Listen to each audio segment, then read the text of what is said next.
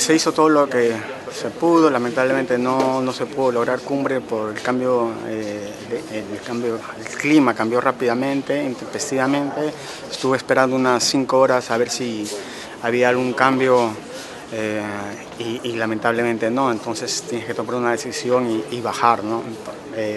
Es eso, son cosas que pasan, uno está consciente y como ya lo mencioné hace un momento, yo soy el primer interesado en lograr la cumbre, ¿no? Porque ya no quieres volver ahí, todo lo que te ha costado, todo lo que le ha costado a uno, la expedición, el esfuerzo, es mucho sacrificio, pero es parte de, ¿no? Entonces no hay ningún problema y volveremos en algún momento al Everest, no el próximo año, pero más adelante, ¿no? Es simplemente me mentalizo y visualizo que llego a la cumbre, que todo me va a salir bien.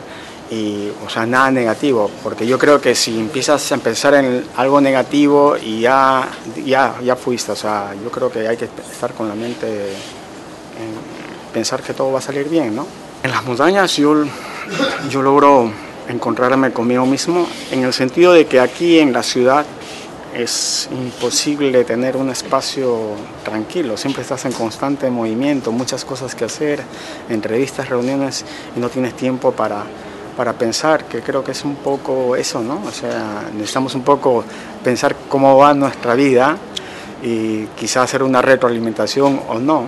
Y las montañas, a pesar del esfuerzo físico, me permite eso, ¿no? Me gusta y me gustó desde un principio del montañismo, ¿no? Bueno, novedoso es el hecho de haber estado en el Everest, en la ruta clásica, donde estuvieron los primeros montañistas, Hillary y Tenzing, saber que están todos los montañistas famosos.